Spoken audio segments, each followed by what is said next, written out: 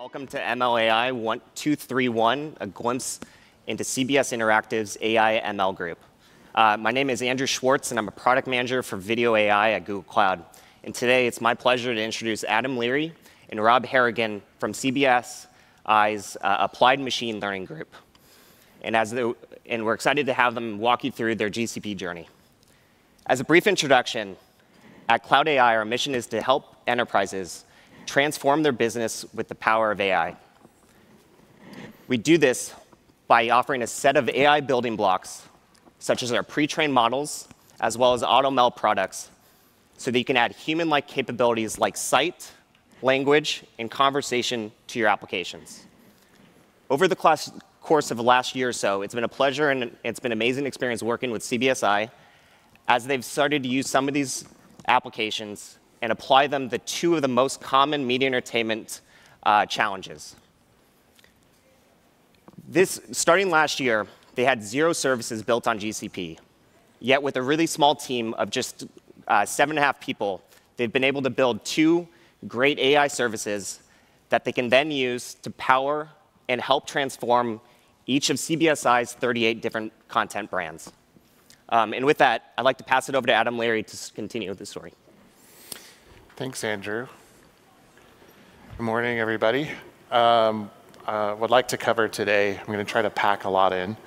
A little bit of background. So I think it's really important to understand the context from which the team emerged to understand our path to product development. So a little bit in the background and the motivation, I'll give you a little bit better understanding of where we sit as a group within CBS Interactive and what we have to work with in terms of data. And the motivation center on why we use the Google Cloud AI building blocks. And we'll move on to building products on Google Cloud and review our main product components and dive into a few of them. And then we'll go into a little bit of a functional overview of the architecture of our components, as well as a brief look at the content processing system that integrates with the Cloud AI products. And then Rob will go over our hybrid recommender system in more detail. And then we'll wrap up with the business impact of these product components and a brief look at what we're doing next. So as I mentioned, and as Andrew mentioned, we're a small team that is part of a larger central engineering group within CBS Interactive. So that means we work across all of our digital brands. We started from scratch on Google Cloud January 2018 with no systems to migrate, so it's sort of a wonderful feeling in some ways. The expectation is that we demonstrate our value to the brands. We meet their product KPIs, for example, and compete with other vendors, so outside competitors that come into our brands and say, hey, we offer this service.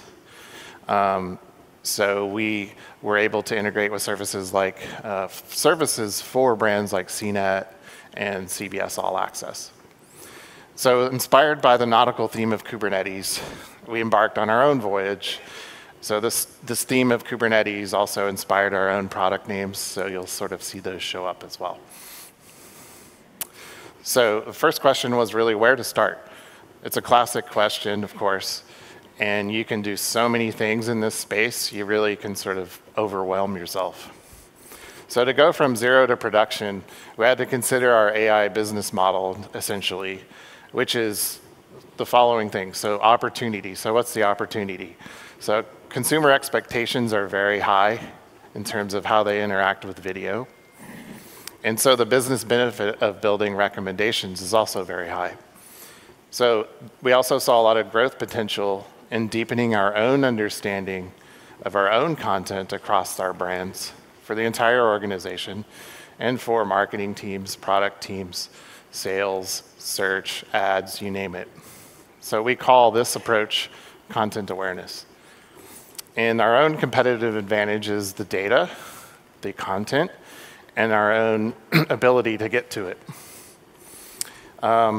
And also with enriching content understanding and recommendations, we took that as our starting point. And as I mentioned, the barrier for data and content was much lower for us, so we took advantage of that. So who are the consumers? So who needs this? Who needs these things that we're trying to build out? So one was internal teams, first of all, starting with ourselves. So sort of like a good chef, you keep tasting your food as you make it. So you'll see a little bit of this later. Our consumer-facing customers were our brands, essentially, also integrated marketing teams, and our ad teams as well. So for example, our marketing teams want to send relevant materials to the right users to let them know about the latest show on All Access. So we can help them make that happen. In terms of policy and process for our business model, if you will, we as a team really needed to orient ourselves to Google Cloud. So a lot of us had not worked on Google Cloud at that time, so we were learning new technology as we went. Some of us were learning principles of distributed computing, even basic DevOps. We're still amateurs at DevOps, but we have to do it. And getting our own CI/CD service out. So we also needed to sort of reorient our partners, the people we work with internally, to deploying living features, as I call them, that require a level of experimentation to be successful. So then how we build it. So applied's in our name. So we essentially start with cloud AI building blocks and do transfer learning. And our own success criteria were twofold. One were our own product KPIs. So when we deliver a service to a brand, what are their KPIs? We try to match those. And then our own model benchmarks for our own services internally. So as I mentioned, what's the motivation? Well, we have a lot of wonderful content to work with. So videos, articles, images, like in image galleries, podcasts, and we have access to them from our brands. So in order to build a really good recommendation service, we needed to enrich what we know about our own content. There's a little nod to our new show, The Twilight Zone. So we have a little sample of content here, to give you a flavor of what we have: gaming, tech news, entertainment. A lot of events get covered as well, live events. So back to the how we build it. So with the cloud AI building blocks, we essentially said, what we're going to do is we're going to use their services to get us going. And then once we get going, we'll start to build our own in-house solutions on top of it. So this essentially comes down back to sort of a classical approach to transfer learning. So we viewed using Google Cloud AI, like video intelligence, vision, natural language, as a type of transfer learning where we're trying to get achievable representations in the model sense. Time to learn is reduced for us with a very small team. And then it's going to increase performance for all of our downstream services because we don't have to think on that piece. Because it really didn't make any sense for us to start from scratch with some of those models that Google Cloud AI handles. So we took it from there. So speaking of time, the proof was in the production for us. So this is just a sample of some of the things that we delivered on those timelines.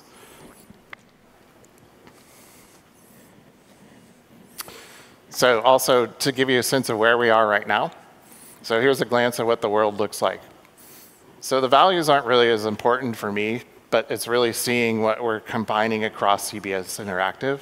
And it's really the fact that we have a living system now in production, and we're able to code, deploy, manage, and deliver with a group of 7.5 people. So let me dive in a little bit to our product components. So as I said, we started with this initial idea of content awareness. So roughly speaking, we divide our world into 3 product classes or components. So first is content awareness. So this is our service that interacts with the cloud AI APIs, video intelligence, vision, et cetera, as well as data from our own content management systems and other important data APIs. The second area of product is what we call video services. So these are built on top of the first service, content awareness. So for an example, automated captioning for our video on demand, processing live streaming as well, doing object detection on live streams, bounding box and entities as well. Automated clips, thumbnails, and story gisting. And we'll talk a little bit, and I'll show you a few little examples if all goes well in the video piece. And then the third class, of course, is recommendations and search, which Rob will talk more about. So how do we architect for all these product solutions, especially starting from zero and kind of going as you go, and implement all the cloud AI products? So what I have here for you is what I like to call a functional infrastructure.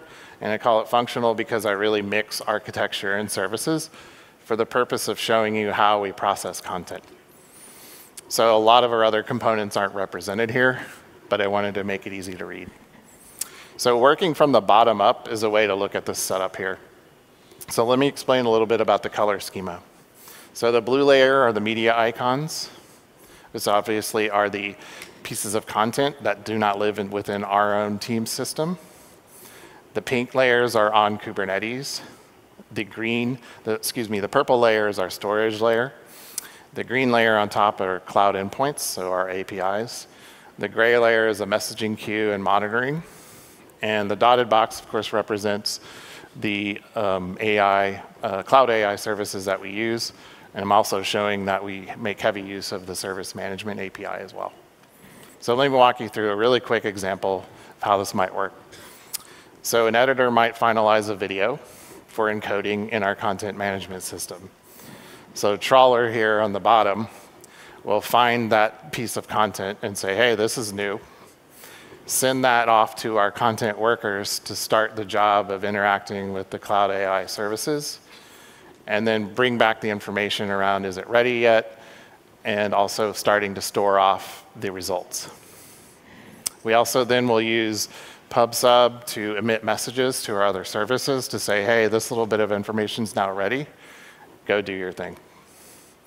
And a little bit of an infrastructure call out for Kubernetes is it really aligns with our design principles of immutability of services and declarative configuration for our system, and allows us to grow and scale quickly.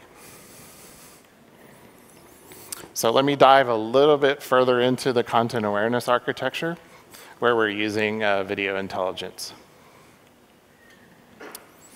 So going from left to right here, what we do obviously is we're tapping into our various video feeds built by our own video tech teams.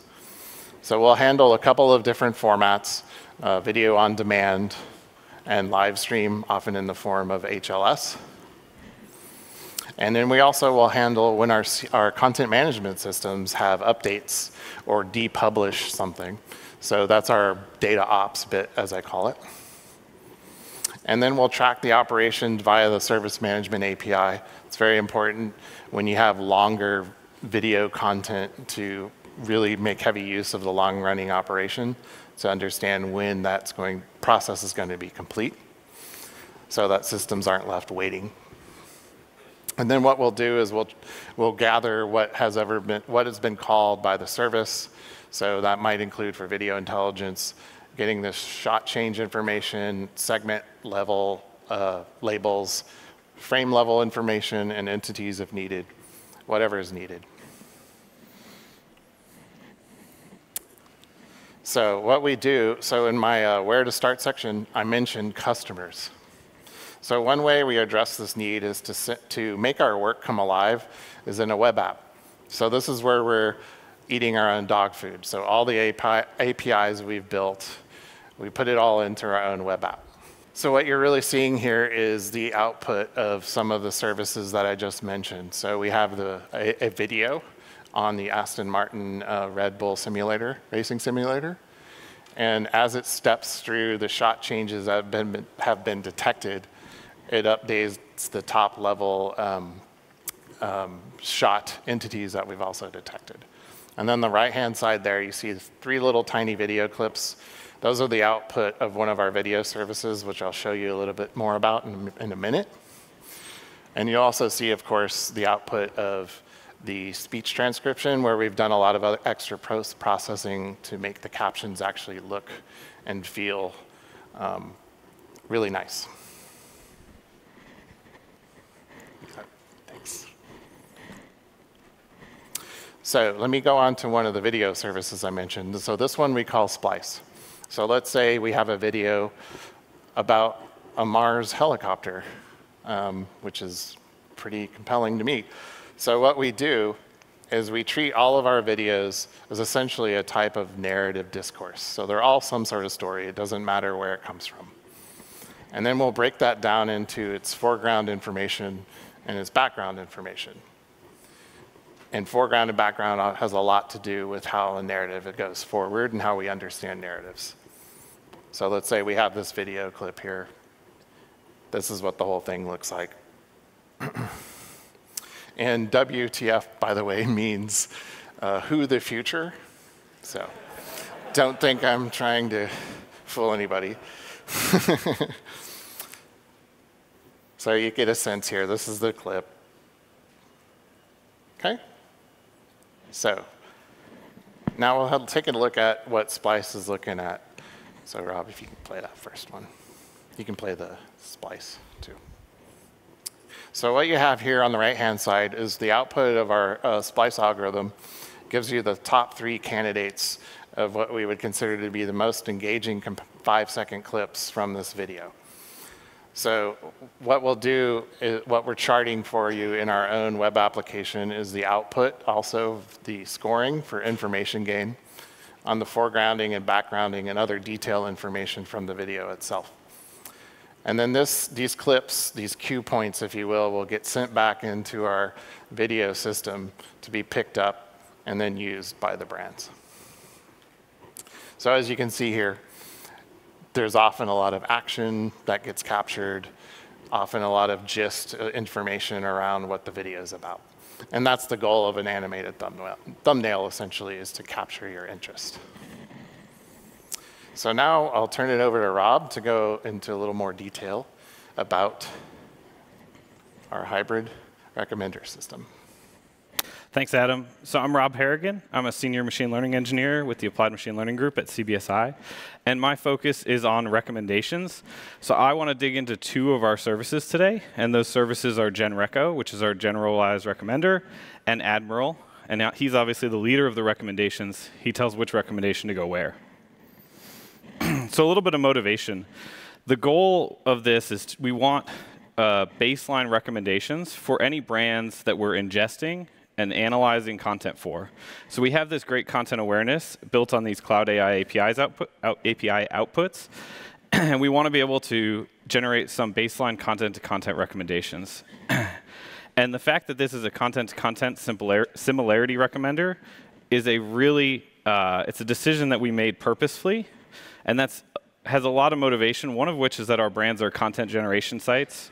And so they're used to delivering content, and often personalization can add its own issues with caching and delivery. And we don't want to introduce any of that problem for a baseline recommender. Also, our recommendations should be content agnostic.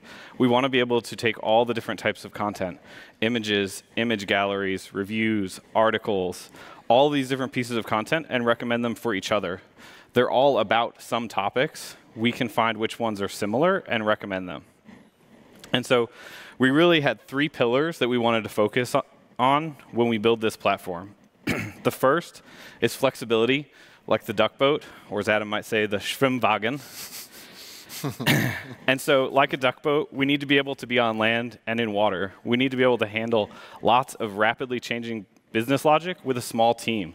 We need to be configuration driven and be able to select models quickly and accurately based on whatever the brand's needs. Second, we need to be powerful, like the Ferrari. New content has to be recommended quickly and slowly. We have news cycles that are very fast. Think CBS News.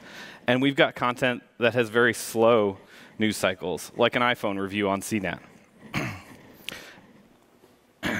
So this API will also go on the front ends, and so it needs to be fast and scalable. It needs to be performant, and we need to support combinatorics. We need to be able to combine different sets of recommendations together dynamically at request time. Lastly, it needs to be reliable. We need to also be a 90s Civic, right? Since this is going on sites' front ends directly, we can't go down. And again, we have amateur DevOps. We have a small team. We need high availability without a lot of DevOps. So we want a separation of powers between recommendation creation and serving. We want those two to be separated so that there's little overlap. So first, flexibility. By flexibility, I mean deciding which recommendations to choose or not choose based on customers' business rules and business logic. They're going to give us rules like users with 5 page views today shouldn't get trending, right? Or everyone who lives in Poland should get this recommendation or not this recommendation. And we fully expect these rules to be complicated and rapidly changing, and we need to support whatever the business can tell us about a user, a piece of content, any request they make to us. We need to be able to make decisions based on that. And again, as a small team, we need to be able to make these easily in a configuration-driven environment so that we can iterate rapidly and don't have any downtime. So we utilize YAML language, and here's an example over here under the duck boat. So you can see we've got 3 recommenders, and so the first recommender would only be valid for users that the site or the brand tells us has at least 3 page views and is authenticated. The second one, only valid for users with at least 5 page views. Notice they don't have to be authenticated. The third one is for somebody who really loves that site. But the point is that these variables can be anything that the brand can tell us and pass into us at request time. The second pillar is power. We need to be like the Ferrari. And this really refers to 2 different goals which work in harmony. The first is that we need to combine models dynamically at request time. And the second is the rapid ingestion of new content. We need speed in our time to recommendation. So besides just being able to select models, which is what I talked about in flexibility, we want to be able to combine and backfill models dynamically in a configuration-driven manner at request time. Support for combining recommendations really simplifies our backend because it means that we don't have to pre-compute all possible combinations. If a user is interested in articles and video on one of our brands, say CNET, we don't have to compute an article and video recommendation set. We can combine the article recommendations and video recommendations. And this helps with our speed of ingest because there's less things that we need to pre-compute. It also keeps our storage down. And so obviously speed of ingest is important because time that we're generating recommendations, those pieces of content are not being recommended. If you think about the life cycle of a piece of content on one of our brands like CBS News, it could be very short. And if we're taking hours to generate recommendations, we could completely miss the time where that piece of content was relevant. So we have support for a number of combination types, all dynamically at request time. So the first is order, so return this genreco model, and then a fallback, some say trending or something. The second would be an interleave, so we're going to alternate recommendations, or in the case of more than 2, round robin. The third would be score, so we have the model scores stored in there. So if the model scores are comparable, we can combine those by the actual similarity score. And lastly is weight. So this would be, I want to take this subset of recommendations, but maybe order them by how popular they are at the time or something, right? And so over here on the right, again, we have an example. So you can see that the class, this is a Redis recommender. And underneath in these args, we can see that we've got 2 data sources coming from Redis. So we've got a genreco model, which takes input of site and content type. And we've got a fallback recommender. And you can see that 1 parameter sort of interleave means that we're going to return a genreco, and then a fallback, and then a genreco, and then a fallback.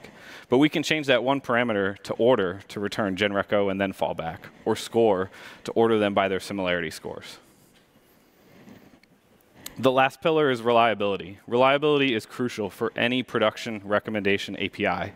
Our challenge is that our team has limited resources with only a few team members and no dedicated DevOps staff. And machine learning iterates fastest and works best in an environment where experimentation and collaboration is encouraged. That oftentimes does not coalesce well with stability. So our engineers and our data scientists need to feel free to experiment on back-end systems. Not too free, but pretty free. And these recommendation models, they need to be able to create new ones without fear of breaking what's already working, right? So this means that where we create our recommendations in the back end and where we serve them in the front end should be distinctly different systems. And you can work on one and not the other. And we can update business logic on one and not the other. And so this is done. We should serve the best recommendations at any given time. Okay, we're going to update recommendations as fast as we can, and we give out the best recommendations that we know of at that time. And Google Cloud Endpoints helps us a lot here because it handles authentication, monitoring, as well as giving us a central place for API documentation, which you can see here on the right. That's our portal, which is part of Google Cloud Endpoints, and it takes your open API spec, and it gives some nice Swagger documentation.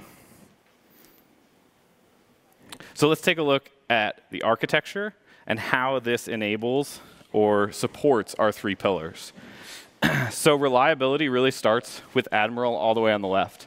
You can see that the only piece of our infrastructure between our customer and Redis, which is where we store our recommendations, is Admiral. It controls what models are selected and what recommendations are returned, and it is the only choke point for reliability.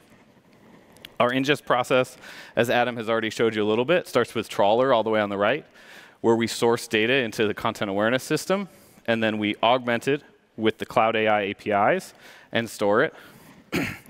And then GenReco is really 3 cron jobs. Remember, we're amateur DevOps here, and an auto-scaling worker service. So I'm going to go through these steps in a logical order, but it's important to remember that in production, these are all happening simultaneously so that we can get content in as fast as possible. But the first step up top there is data collector. And so data collector sources data from our content awareness system, which is augmented with the output of the Cloud AI APIs. And it stores it into GenReco and formats it in a way that we can use it. GenReco submit is what we call the next step. And so if we tried to just compare every piece of content that we get with every other piece of content, it would be an intractable problem. It would require lots of resources, and most of those comparisons would be useless. So this first step is a filter to identify, based on some initial processing, we identify the content that's most likely to be recommended for any given piece of content, and then we submit those as jobs to our auto-scaling workers. Those workers then compute the actual similarity metrics based on our models, and they can scale up when content creation is high and scale down when there's no content coming in. The last step is the most important, and it's what we call GenReco, and that's where we actually create the recommendations. So we pull all the comparisons that have been computed by the workers, and we generate the best recommendations that we have at the time. And again, this is all running in parallel at any given time. We're just getting the best recommendations that we have at that time. So how does this meet our goals? It's flexible because Admiral can just serve JSON blobs. We can change business logic, configuration easily in Admiral. It's powerful because we combine recommendations in all these different manners. We can have interleaving, score, order, weight. And all we have to do is have models in Redis, and we can combine them dynamically. We don't have to compute every possible combination that a customer might be interested in because we have these other sets that we can use to build it. And this means that ingest happens as fast as possible. Content is constantly moving through this pipeline, and we're generating some recommendations as fast as we can, and then we're continually updating those recommendations to make sure they're the best that we know of at that time. Reliability. If any of these cron jobs goes down, misses a run, breaks, nothing happens. Not exactly nothing. Something happens. But it's not that big of a deal. We don't update recommendations for those 5 minutes. We have this buffer time as engineers to work on this back-end system where it won't affect any of our customers who are being served recommendations. And so this low-pressure environment is really great for our ML engineers to be able to iterate rapidly and create new models. So you might be wondering, boy, that's a lot of boxes. Does it actually work? I'm happy to say yes, in multiple tests, we've shown an increase in customer engagement of 14%.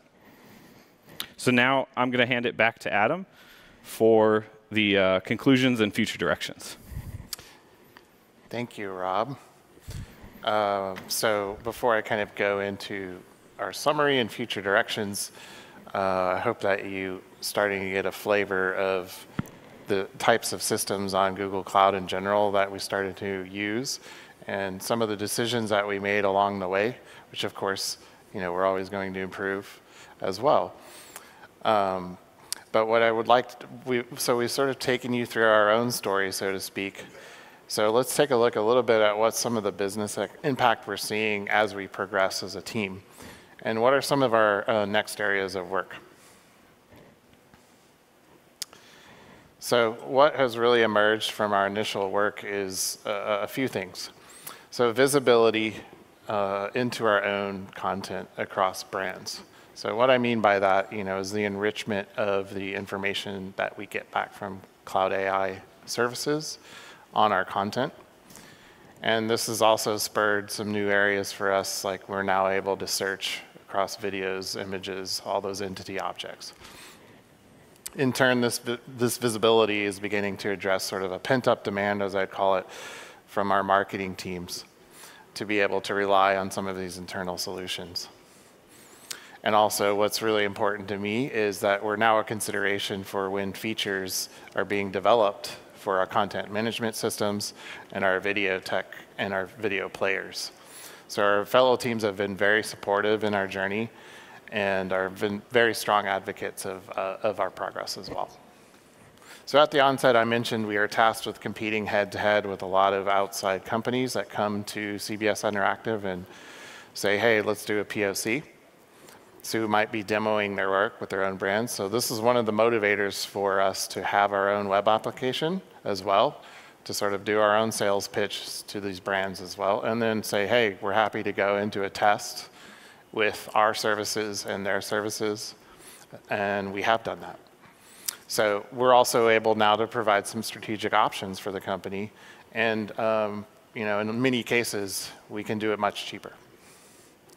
And so finally, we're here to help CBS Interactive as a whole sort of embrace the possibilities of using ML and AI, because it really is, as you know, if you work in the area, it requires a bit of a mind shift.